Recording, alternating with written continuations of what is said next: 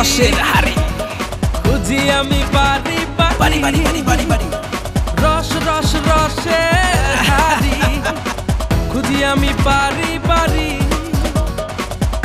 এদিক ওদিকে যাই রে রস কোথাও নাই রে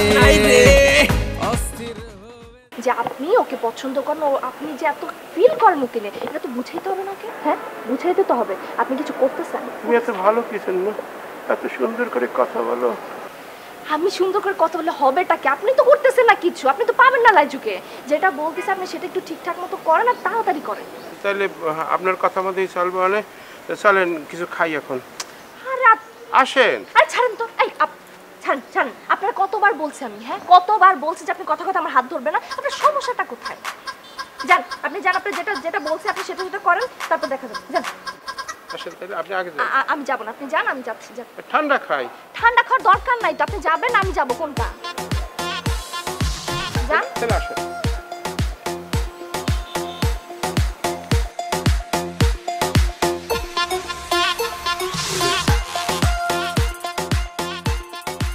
কি বলবেন বলুন না আসলে আমি তোমার সাথে আসলে একটু কথা বলতে চাই দেখুন গতদিন আপনি আমার সাথে যথেষ্ট উল্টাপাল্টা কথা বলছেন আজকে যদি কোনো রকম কোনো উল্টাপাল্টা কথা বলেন তাহলে কিন্তু আমি ভুলে যাব আপনি একজন মুরব্বী মানুষ আমি কিন্তু আপনার সাথে যা তা বিহেভ করব আমি বলে দিচ্ছি না না আজকে আমি কোনো উল্টাপাল্টা কথা বলবো না কালকে বিশ্বাস করো কেন আমি এভাবে করছি এটা আর কি বলবো তুমি হঠাৎ করে আমাকে চাচা বলে ফেলছো না এই চাচা বলাই আমি একদম পুরো ক্রেজি হয়ে গেছি আমার মেজাজটা পুরো খারাপ হয়ে গেছে তোমার সাথে যা তা ব্যবহার করছি বিশ্বাস করো আর নাই করো আমি তোমার সাথে ওই ধরনের বিহেভ করার পর আমি সারা রাত ঘুমাই নাই দুই চোখের পাতা আমি এক করি নাই কি কারণে যে আমি কেন তোমার মতো একটা সুন্দর মেয়ের সাথে এই ধরনের বিহেভ করলাম ঠিক আছে চাচা আমার চাচা কিসের চাচা সরি আসলে ব্যাপার হচ্ছে কি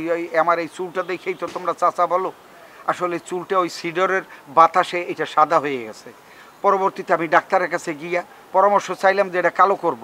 সে বলে যে কলপ টলপ কিছু করেন না যেই চুল আছে চুলটা পইরে যাইবে এখনকার মানুষের এমনি চুল থাকে না পরে যদি আমার চুলটা পইরে যায় সাদা আছে থাকুক না কত মানুষ তো স্টাইল করে আমি ওটা স্টাইল হিসেবে নিয়ে নিছি কিন্তু আসলে আমার বয়সটা কিন্তু ওই জায়গাটাই রয়ে গেছে বুঝতে পারছি চা মানে ভাইয়া বুঝতে পারছি থ্যাংক ইউ না আসলে তোমার সাথে আসলে আজকে আমি একটু মানে অন্য ধরনের কথা বলতে চাই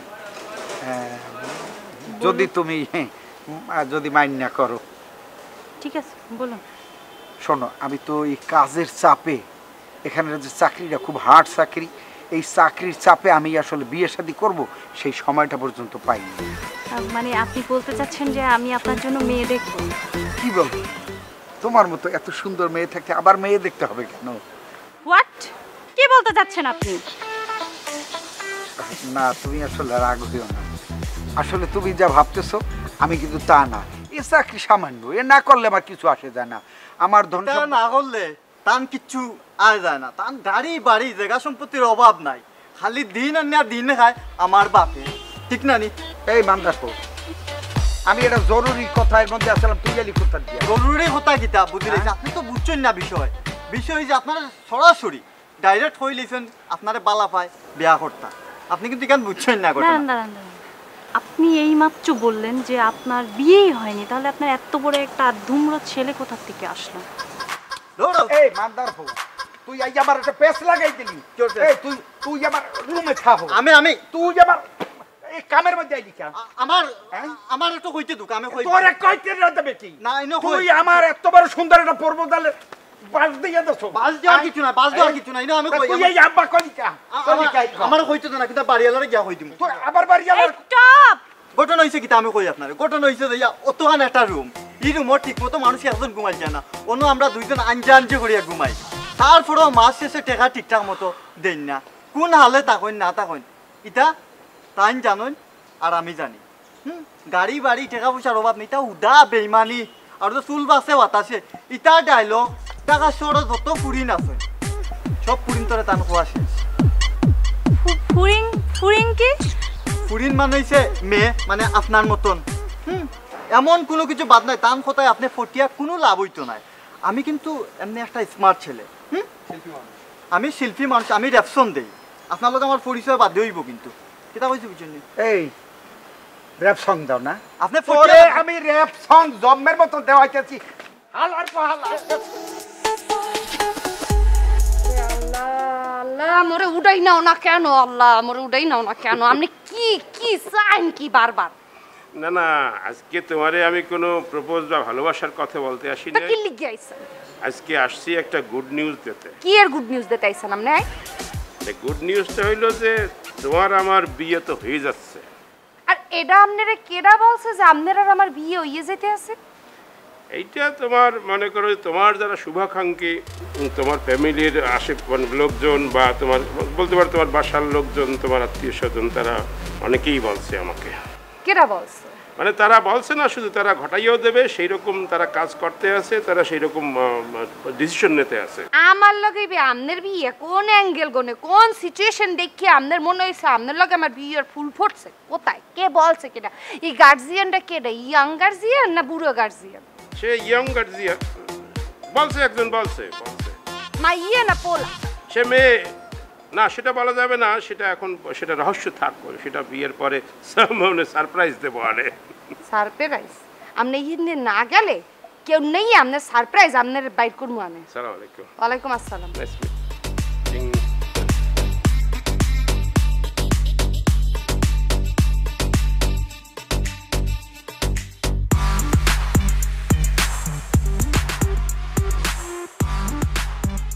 টাকা দেন। কিতার টাকা? কেটে মানে 4000 টাকা দানে 100 টাকা ফেরত দে তাড়াতাড়ি। তুই ইলা কেনে বেটা হোসাইন? তোরে আমি কোনোদিন কইছি নি তোরে আমি টাকা দিতাম না? তুই তোর চোখ চুয়া কইতে পারবি নি? হ্যাঁ, তোর আল্লাহর কসম দিলাম হোসাইন, তুই কইতে পারবি নি যে আমি তোরে কইছি যে টাকা দিতাম না? আরে দিবি তো কইতাছস, কবে দিবি? এমনও দিমু টাকা। তুই তো পাগল হয়ে গেছিস গিয়া। তুই তো বুঝা উচিত যে টাকা আমি তোরে দিমু। আইজ দেই খাইল দেই, এমনও দিমু। আচ্ছা তুই হোসাইন নিচে কার ইচ্ছা টাকাটা? এই 4000 টাকা কার ইচ্ছা নিছি? আমার ইচ্ছা। বুঝলাম তো, তুই দিবি না কইছস তো দিবি তো দেশটা। এই 4-5 বছর ধরে আলি 4000 টাকা ঘুরাইতাছস কা? টাকা তো তাকতই বনানি। হ্যাঁ, টাকা কিতা গাছর ফাতানি? যে অন্তরে টান দি পারলাম আর তোরে দিলাইলাম। টাকা এমনও আমার কাছে এখন নাই। টাকা যেটুকু তাকবো আমি তোরে দিমু। তুই টাকা লাই কোনো চিন্তা করিস না। আমি কি টিয়াটা তাহলে আমার গাছের ফাতাতে আমি সিরা দিছি? আমার পকেটে দিছি, দে টিয়া দে, তোর পকেটে বাইর করতে পারতো। ভাই জানোয়ার, টাকা কিতা আমি তোর মন মতো নিছি নি? হ্যাঁ, টাকা কিন্তু আমি আমার মন মতো নিছি। এখন কার মন মতো দিমু? আমার মন মতো। ইগু তোর মাথাত রাখিস। সিলুরি তোর মন মাইরে ফাড়াইলাম। তুই আমারে মারবে নি? মার, কোনো সমস্যা নাই। তুই দেশের নিয়ম আইন সম্পর্কে তোর কোনো ধারণা আছে? তুই জানবে কইতো নে? তুই তো একটা অশিক্ষিত, জানবো তো আমার মতো শিক্ষিত মানছি। তুই এখন আমারে মারলে আমি দৌড়তুলি গিয়া থানারে গিয়া কইলাম যে ওসি সাহেব attempt to murder case লেখুকা। OC সাহেবে লেখলা, লিখিয়া ইগু খানো গেল গিয়া কৌটো গিয়া হিন খালো পোশাক ফিন্দিয়া কইলা যে আপনার আর কিতা সমস্যা কৌকা। তখন আমি কিতা কইমু জানোস নি? আমি কইমু মহামান্য আদালত আপনার বিষয়টা একটু বুঝুকা। মাত্র 4000 টাকার লাগি ও জানোয়ারে আমারে মারার লাগি হুমকি দিতে, রাস্তাত আমারে মারছে। এখন আপনি বিবেচনা করুকা মহামান্য আদালত তারে কিতা করা যায়। মহামান্য আদালতে কিতা কইবা জানোস নি? তুই তো একটাও জানতে না। মহামান্য আদালতে তখন টেবিলের উপরে একটা আত্রা থাকবো, আত্রা তোলা বাড়ি আইবা কইবা অর্ডার অর্ডার অর্ডার। সমস্ত সাক্ষী প্রমাণের ভিত্তিতে ভরসা করে এই জানোয়ারকে একদম ফাঁসি দিয়ে দাও। তখন তোর কিতা অবস্থা হইব? খালো একটা তেনা বান্ধিয়া তোরে উফরে দি টান দিবা, তলে দি মাটি হরাই লইবা। তুই এখন তুই টেকা চাস না কিতা চাস? তুই আমার এখন ফান্তা ক। আমার টিয়া ফানা, তুই আমার টিয়া দে। আবার টেকা চাস তুই? তোরে আমি কিতার গল্প শুনাইলাম, এগু কিন্তু বাস্তব গল্প, এগু কিন্তু দুনিয়াত গটিয়া যার। এখন টেকা উকা এটা সপ্তাহ বাদ দিয়া তুই তোর রাস্তা মাপ। তুই এইমাত্র ইয়া কিতা করলে আমারে? আমি একটা জরুরি ফোন করতাম আসলাম, খানো ফোন করছিলাম জানোস নি? 4-5 হাজার টাকার দান্দা করতাম আসলাম। তুই ইয়া দান্দা মাটি করে ইচ্ছস। এখন যদি তুই ইনো উবাদ থাকস তাহলে জরিমানা হইব তোর উপরে 4-5 হাজার টাকা। তখন তুই কিতা চাস অন্তরে যা আমার চকুর সামনে তোনে যা তোর টাইম আমি জানি আর সারা না নাই তুই তো ফকিরের বাচ্চা হয়ে গেছিস যা যা যা তুই আমার চকুর সামনে তোনে যা মেজাজ খারাপ করো যাস না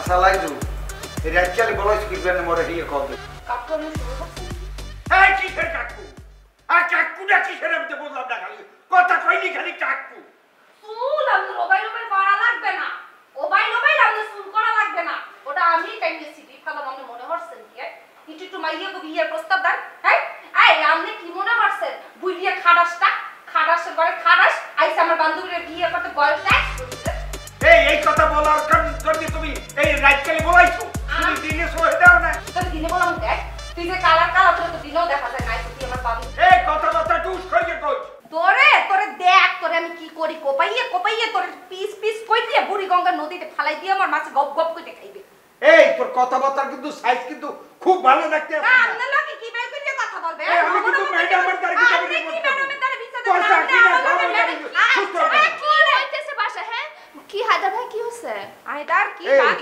এই আবু শোনো আমি বিয়ে শাদী করি না তো তোমরা ব্যাপারকে জানো হ্যাঁ তা আমি তো যে কোনো একটা মাইয়ার এই সেকেন্ড একটা প্রপোজাল দিতেই পারি বিয়ে তো আমার করা লাগবে এখন ও কইতে আছে ওর দ্বারা এই বান্ধবীরা আইছে তাই আমার ভালো লাগছে আমি ওর একটা প্রপোজাল দিছি এখন ও এইটার জন্য খেপছে রাইতে আমারে বলাইয়া এখানে বইয়া আমার এখন মফেল দিতে আছে হ্যাঁ ও কি পাইছে এই আমি বিয়ে শাদী করি না প্রধানমন্ত্রীরে বলতে দেন এই কথা উস্কারিয়ে কইও না বলতে দেন বেটা না কি বলবে কি শান্ত হন আচ্ছা হায়দার ভাই আপনি তো ঠিকই বলছেন হ্যাঁ আচ্ছা আমরা সবাই তো জানি যে উনি বিয়ে শাদী করে নাই এখন ওনার একটা মেয়েকে ভালো লাগছে উনি বিয়ে করতেই পারে আর ওনার বয়স এমন কি হইছে আপনার চুল জানা কি হইছে ওই সিডরে বাতাসে সাদা হয়ে গেছে হ্যাঁ বাতাস সাদা হইছে তা এমন কিছু না আপনার ভালো লাগছে আপনি প্রপোজ করছেন এখন বিয়ে করবে কি করবে না মেয়ে বলবে এর মধ্যে তারিখ জনের নাক গলানোর কোনো দরকার নেই এই যে ও তো হেইকারি গলায় দেয় চুপ আর একটা কথা যদি কারো মুখ দিয়ে এইবার বাইরে হয় আমি কথা কওয়ার সময় দিব্যাটা সুন্দর মতো ঠাইনা না কাট করে কাটতে দেব মানুষে নয় ওই সব কথাটা বলছো আর কি আমনের কি লাগে ভাইয়া